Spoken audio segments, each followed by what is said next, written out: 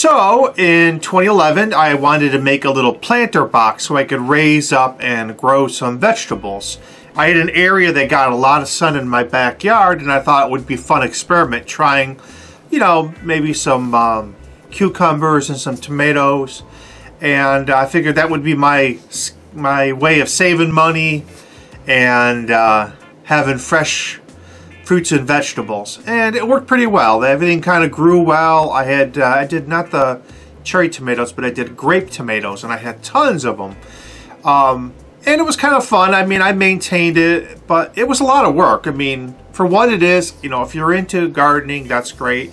I kind of enjoyed it for the year and two that I did it, but I actually made a discovery that, you know, right around the corner was one of the largest regional farmers markets in all of New York, and I can get there in about 5 minutes. So what I found myself doing is heading down to the regional market with $5 in my pocket and coming back with more fresh fruits and vegetables.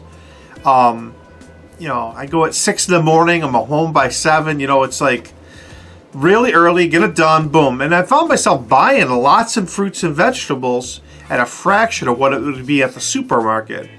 And thinking to myself, why am I going through all this time and energy and effort to grow the vegetables and the fruit and to build the box and to fertilize it and to water it, where I could just run up the street and 5 minutes later be back with more than I could ever imagine and stuff that I didn't grow. So for me, it was easier just to kind of do away with it altogether. So I stopped gardening, let that stuff grow in. That's the reason why I don't do my little box garden anymore. It's just cheaper to go to the farmer's market and pick up the stuff right there. So thanks for watching. This is Chris Demetrick from TDW, and we will see you next week, and see you on the flip side.